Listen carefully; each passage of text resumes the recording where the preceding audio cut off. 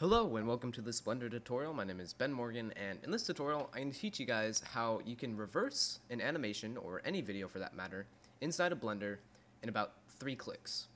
So Blender has the video sequence editor. It's a little kind of very simple video editor inside of Blender. So if you go to video editing up here, you can then see that we have a sequencer, we have an F-curve editor, and we have where we view our footage.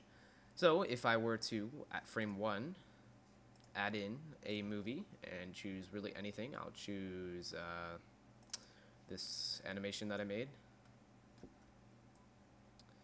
You can see if I play it,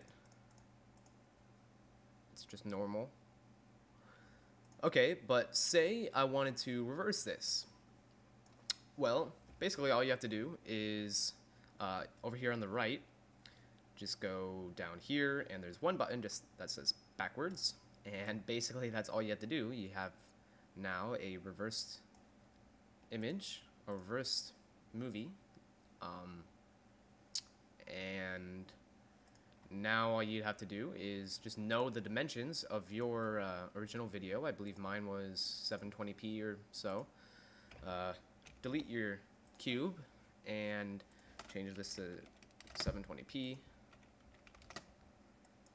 And if you render the image, you'll see that you have your image, and at frame 1, yeah, it starts reversed.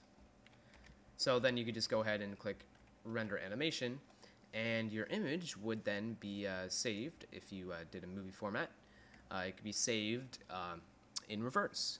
And what's cool is that this can work with any video you make. It doesn't even obviously have to be an animation. It can be a video or an image sequence or anything like that. So yeah, this might come in handy sometime, and I just wanted to show you guys this little tip. Thanks for watching.